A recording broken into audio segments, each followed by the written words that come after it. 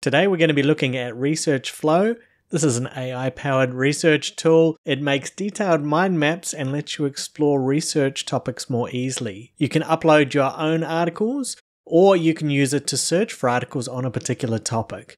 We're going to explore the website and then we're going to dive into trying some examples. So here we are on the website. On the homepage, they give us a couple of examples scrolling down, showing the first example where they've uploaded a PDF. It started mapping out the various bits of information, and then some examples where they are doing a search, they are finding good citable information for you. I like with the site that the maps that they do actually have some detail. We've tested a couple of other tools in the past that either will do mind maps but only with single word or very short headings, or we've looked at tools that will write paragraphs and paragraphs but they aren't as good at splitting up the information into digestible chunks. I think Research Flow has the nice balance between the two. It can also analyze charts as well. So we'll give it a little bit of a test of that, but that's definitely one where being able to pick out a chart or a graph and get some explanation about it is going to be really helpful. This is a feature that we have not seen very often in some of the other research tools that are out there. Once we log in, we get a very simple interface.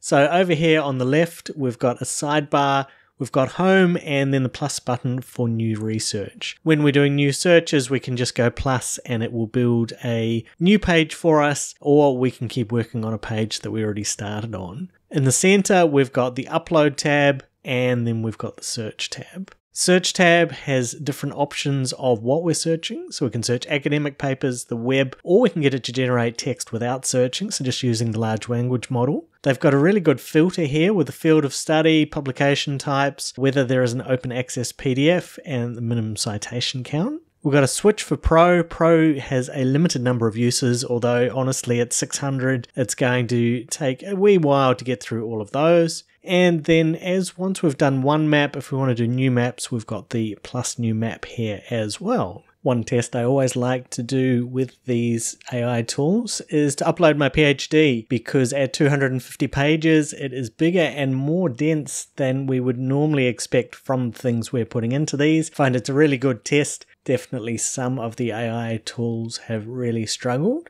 And it uploaded very, very quickly, far quicker than they usually do. We can see that the AI is processing. If we scroll down, it's starting to disappear a little bit off the screen, but we can zoom out to see what's going on. It has started breaking down what is happening in my PhD with the different chapter headings. Once it's run through your article that you've uploaded and it's created the different section headings, we'll notice that there's little numbers next to each of these. And if we click on these, we'll see an expansion and we can see that it's got a breakdown of the subheadings. For any of these components of our flow diagram, when we hover over, we can see that we have this menu here. We can click on Ask AI and we can get it to dive in, explain, simplify, example, or we can ask our own prompt. We can also specify whether we want that just out of the LLM, the entire web, or academic papers. As well as the Ask AI, we can add more cards to build out our flow diagram more. We can copy text, trace back to the origin, and then we've got a couple of formatting options here as well. If we come down to one of my more technical ones,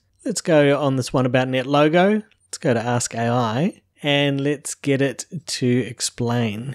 It then gives us a new box with more detailed explanations. So we can build up our own model from this to be able to get a really nice clear picture of what's happening in any particular paper. In addition to this, up on the top left here, we've got this link Research Report, and the Research Report has a bullet pointed summary of everything that it is then split out into the flow diagram. Next, I came to another one of these panels. In the Ask AI, I ask it why the social homogamy index measure was the one that was used. And we can see that it is broken down here, an explanation into two parts, explaining the quantifying of the simulation results, so why use it, and then also a more meta answer of it being a way to complement the statistical analysis. When we have a PDF open, in the PDF viewer window, we have this little button here, Graph Shot. And so we can use that when we're on the Pro version. We can select some formulae, and we can then ask AI and have these other prompts here as well. So let's get it to explain this formula here, which is the formula for a basic log linear model. So it took a little bit of processing. We can see we've got my screenshot there. And then there was no other context. All we had was that screenshot, and then I used the Ask AI and just said explain. And we can see it's identified correctly that it is a log linear model. And then it's gone through and it has got the equation. It's explaining the terms that are within the equation. It's giving the interpretation, model assumptions, and then applications. So that's an awful lot of information. So that's a really handy little summary that it's given us on this thing that, if we were reading a PDF and we didn't know what it was, is going to be really helpful. And because of the way that it's built, all of these can then be further explored with AI. So we can go ask AI, we can ask specific questions, or get more explanation and summary if we would like. So let's really challenge it. Here we've got some diagrams. These are parameters from a quasi-independence log linear model. This is pretty niche. If you haven't specifically studied these, it is not going to make a lot of sense. And I'm not giving it any context. I'm just snipping the graph itself. And again, we're going to go for explain. And I'm choosing explain rather than summarize because I don't want it to just say, well, there's a red line and it's trending down and there's a blue line and it's trending up. I want it to try and actually interpret and explain this graph. And I don't think it will because it is so niche, but let's have a look and see how it goes. Okay, so we've snipped the graph. All we did was ask explain.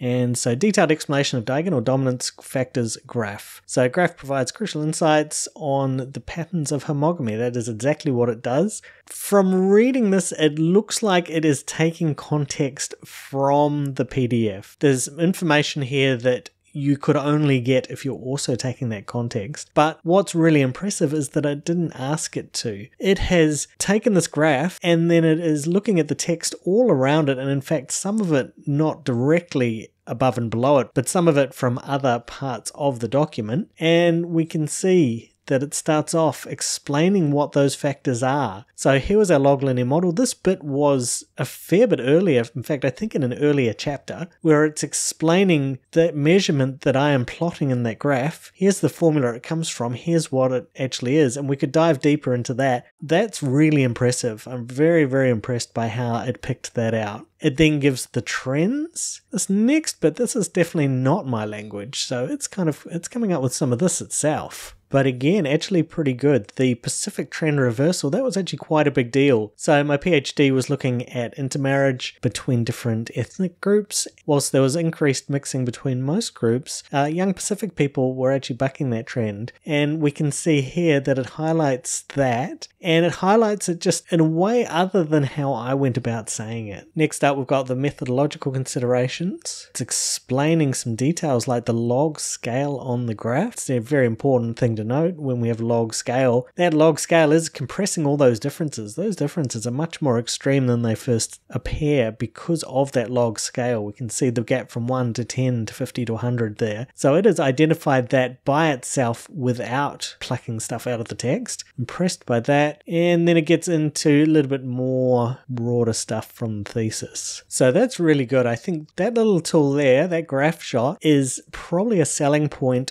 on its own. Above and beyond being able to make these mind maps, it is really, really handy to be able to take a PDF and be able to grab formulae and grab graphs and get a really good, well-structured, coherent interpretation of what's going on. When we flick back over to our research report tab, we'll notice that these two new bits that I've added, log linear model equation explanation, has now been added to the bottom of the research report, as has my graph and then the discussion about the graph. So if we don't want to have to navigate the flow diagram style, it is nicely listed there, and again it's really done a great job. And if we want more detail, we can just go into those little sections, and with this layout it does make it much easier to prompt. If we get something and it's in a big chunk of text in this research report, it's harder to be able to just grab a certain bit and say, well, I I want to learn more about that. Whereas over here, where it is split up into these boxes, it's nice and it's a bit easier to be able to do that. So this has been a really nice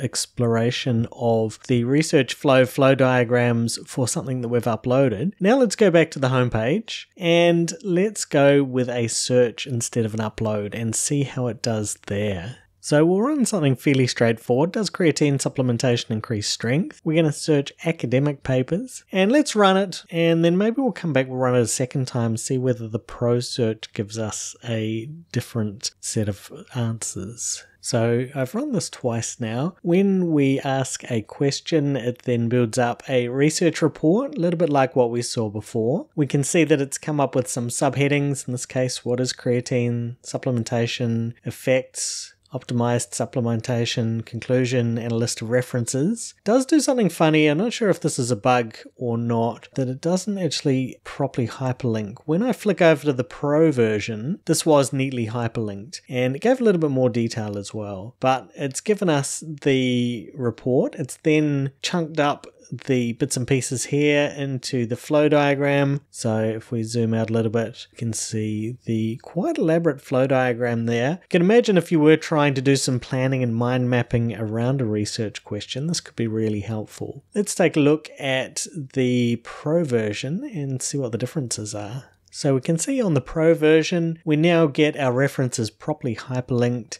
And rather than just bullet points, we actually get something that's just a little bit more formatted and has a little bit more text attached to it. It covers very similar content and it has quoted some of the same references, in fact mostly the same references, but the level of writing and the level of detail is just a little bit improved. When we come out here to the right hand side, we can zoom out a little bit and we can see not identical but similar looking flow diagram. When we zoom in, just a little bit more detail on each of our boxes. And as with my own article, with this one, each of these has the Ask AI where I can ask questions, I can dive in, I can get it to explain, I can do this other stuff to complement what is already here. So it could be that maybe I see something and I might ask if there's been any studies that contradict this. And we can see that we now have this extra card, contradictory studies, and off that, quite a number of boxes here with some decent detail and some studies for us to go and follow up where there was maybe something that contradicted what we already had. For any AI research tool, it's really important to be able to test things like this. We don't want a tool that's overly agreeable because we won't end up with the correct facts. We'll end up with it saying what it thinks we want to hear. So this is nice that it will give us the contradictory studies. I really like that it is able to